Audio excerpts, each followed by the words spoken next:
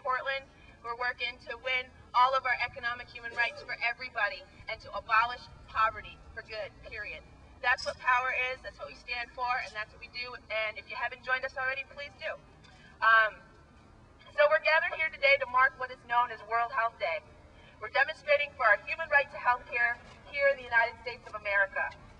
We chose to demonstrate here in front of the largest hospital facility in the state of Maine, not because we wanted to protest Maine Medical Center. Rather, we are here to protest because, as a result of our government's refusal to recognize our human right to health care, millions of Americans are locked out of the healthcare system in this country, locked out of hospital facilities just like this one, locked out of clinics and doctors' offices and pharmacies, and crammed instead into overcrowded emergency rooms across the U.S. Because we can't let those revolving doors fool us. We may not be able to see the bars and chains and razor wire, but they're there all right. Only the trick is that they keep some of us out while letting some of us in. But for those of us who can't get in, we know that that razor wire and those bars are there. They're drawn hard and fast by the cold measured pen strokes of government policy and government complicity. Year after year, these barriers are drawn harder and faster as deeper cuts are made to already underfunded Medicaid and Medicare programs, as premiums, prescriptions, and corporate profits together soar, all the while wages and household incomes stagnate.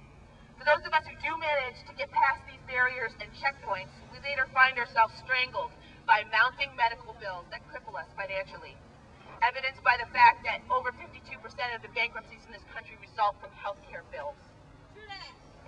Healthcare, yeah, you know what I'm talking about. Healthcare isn't something only some of us need some of the time. Healthcare is something that all of us need all of the time. Yahoo! And it's something that all of us need all of the time. It's a human right. It's a matter of justice. But as the Reverend Dr. Martin Luther King once said, of all the forms of inequality, injustice in healthcare is the most shocking and inhumane. Here in the richest nation on earth, in the midst of state-of-the-art medical technology and unprecedented resources, it is shocking and inhumane that even one person among us suffers a lack of inadequate healthcare or a lack of adequate healthcare.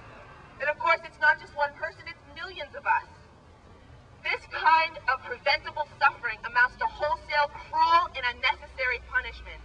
In the richest nation on earth, it is simply intolerable that millions of us must make impossible choices, like whether we heat our homes or buy our prescriptions, like whether we eat or go to the doctor. It's intolerable, it's unjust, it's shocking, and it's inhumane.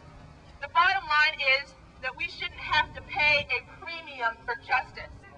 But that's what we have today.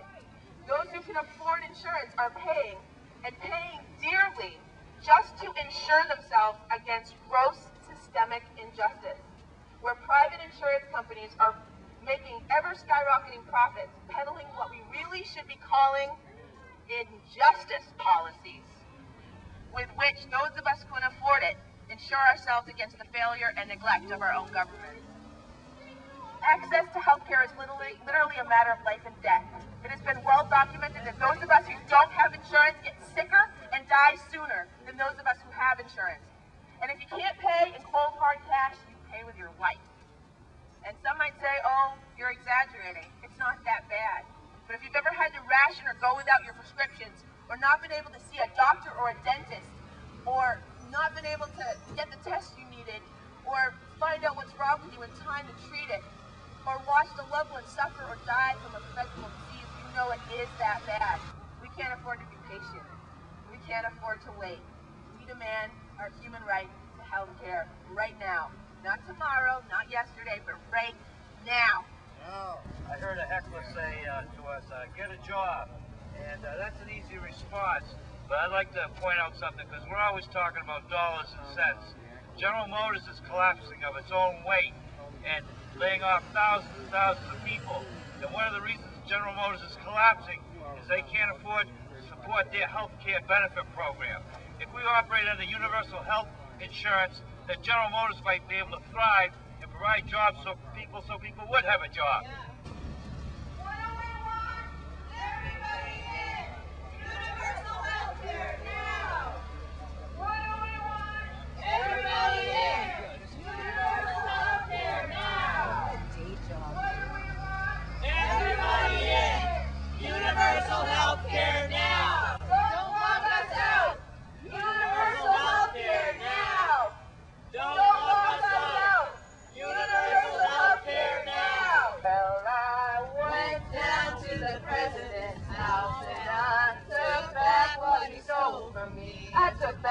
took back my dignity. I took back my humanity. And now it's under my feet, under my feet, under my feet, under my feet. Ain't no system gonna walk all over me.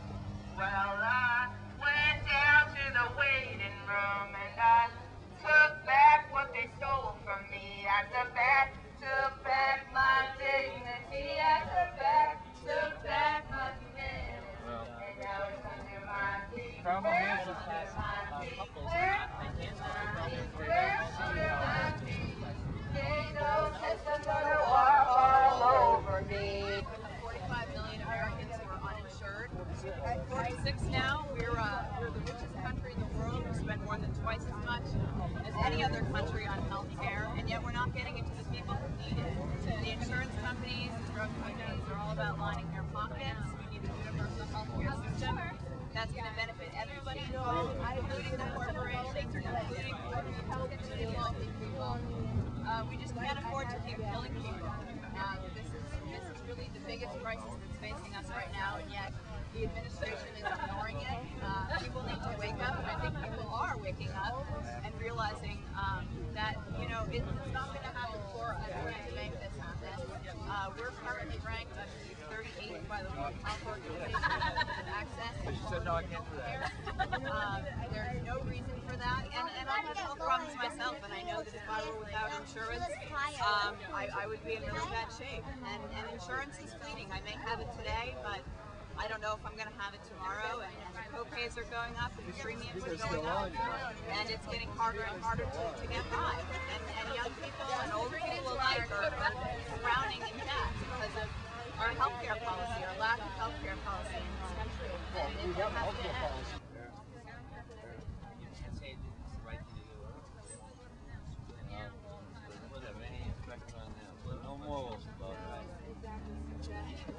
Well, the healthcare system nationwide I know. needs national health on top of the world. And it Benefits benefits everybody. everybody. Everybody benefits. And they're the ones that are holding the rest of us up. We're the sickest country in the first world. Yeah, we're the sickest country in the first world.